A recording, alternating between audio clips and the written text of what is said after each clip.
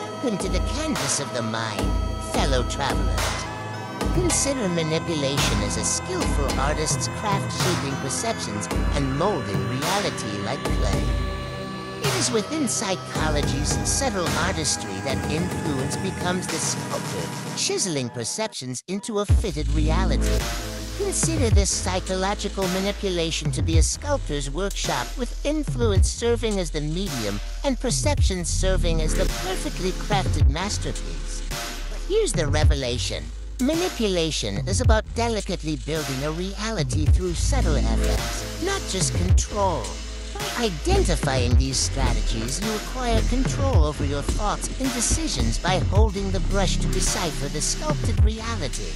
So the next time you notice your perceptions being shaped, realize that it may be the craft of manipulation at work, allowing you to reclaim the brush and paint your own reality.